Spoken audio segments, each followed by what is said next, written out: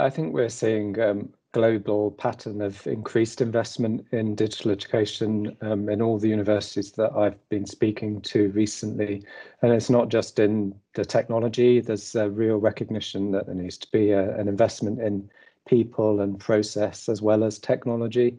I think the global pandemic has really brought to the fore the potential affordances of digital technology to support higher education, to increase access for more students to engage with our universities, and for our universities to be seen as leading the way in terms of providing more opportunities for students to engage both in a fully online mode, but also by providing opportunities on campus for students to get a better experience through a blended learning approach where digital technology is supporting students in face-to-face learning situations.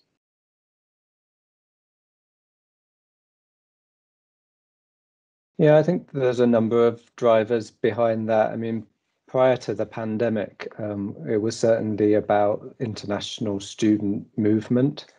So particularly for Leeds, we were worrying, particularly to our local context, about Brexit and thinking about international student mobility, but also the affordances of technology and the growth of online education platforms like Coursera and edX and FutureLearn are a significant factor in our thoughts about future strategy for online education. As the technology has improved, the student demand is certainly there for growth of fully online. That was being seen as a significant driver for us to increase our presence.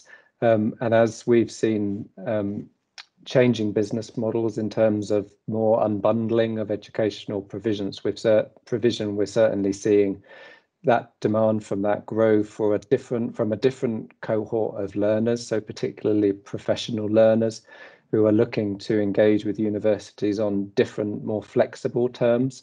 And I think universities around the world are seeing opportunities to engage with a wider population of learners through digital education, and to provide that kind of upskilling and reskilling and to generate additional income for their businesses.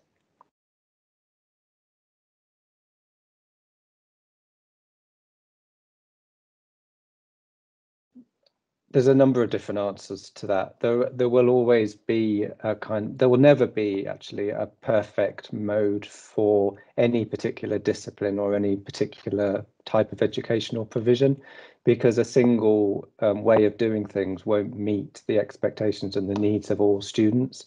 And I think that if we're really serious about access to higher education and inclusive access to enable all students to really get the best out of their educational opportunities, that requires a flexible approach. So the traditional, in inverted commas, modes of delivery of learning and teaching in a didactic manner on a traditional campus are not inclusive to all students. So if we start with that premise that we want to be accessible and inclusive, it requires flexibility.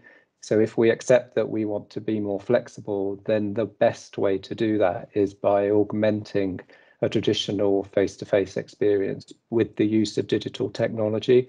And the evidence is there now in the literature that the use of digital technology does enhance the experience for students. It does provide the flexibility, it is more inclusive, and it does support increased student engagement, and it's not detrimental to students' learning outcomes. So it's hard to find a reason why you wouldn't want to introduce the use of digital technology more in a traditional campus-based setting. And in fact, some students really do require the use of digital technology to be able to actually access higher education. So it's no longer really a debate about whether or not to include digital technology. The debate, I think, has moved on to how is digital technology going to be embedded into the curriculum to enhance the experience for students and to enable the experience for some students who require this kind of intervention to be able to continue their studies.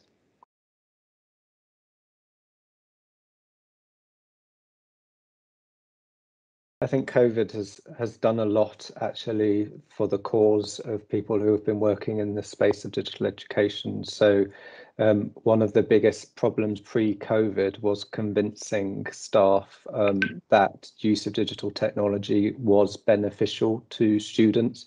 And there was global resistance on university campuses to even engage with the notion of blended learning for some staff who were resistant to any use of digital technology.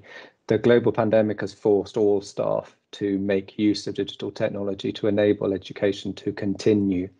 And what that's done has been rapid upskilling across all sectors of education in academic and professional staff. And it's enabled a lot of investment to be realised very quickly to make sure the technology is much better and more inclusive for students, but also investment in professional development for staff has been really accelerated. So we're now in a much more level playing field from a perspective of all staff and the digital technology. And what we've got to do is to realise the potential from what we've all gained over the last 6 months, and to take forward the things that have been beneficial to students' learning and to adapt things where there have been problems. And of course, there have been problems, but there have been more benefits, I would argue, than problems. And the problems that have arisen that I've heard of are all surmountable. They're all things about device access, about internet access, about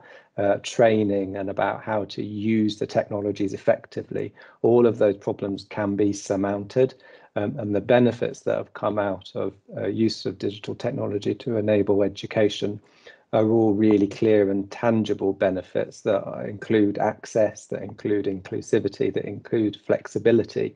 And those are things that we all as educators will want to take forward into the future. So I think every university needs to do that analysis of how we're going to take forward the good things and how we're going to overcome the barriers that we've identified.